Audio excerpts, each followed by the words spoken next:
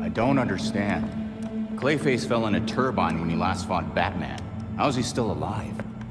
I'm not sure. He was torn to shreds. And yet, here we are. Guess getting blended like a smoothie wasn't enough for him. So, what'd we learn about our new friend? Well, I've studied Clayface's DNA before, and this is unlike anything I've ever seen. The structure's constantly changing. It's like it can't reassemble itself. We're talking damaged nucleotides, unstable phosphate groupings, and synthesis abnormalities.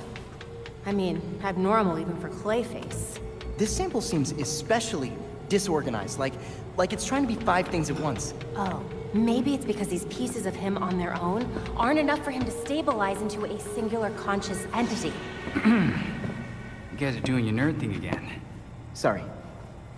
Clayface might be in too many places at once, and he's having trouble being anything because of it. But the more that Clayface comes together, the stronger and smarter he gets.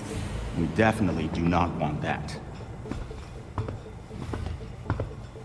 Well, what if he's already conscious?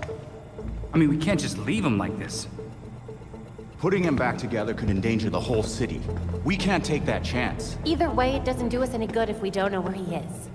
The reservoir is connected to the city's aqueduct system. He could be anywhere.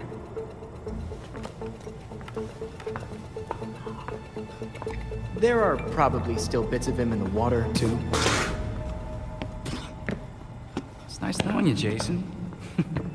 He'll be fine. Probably.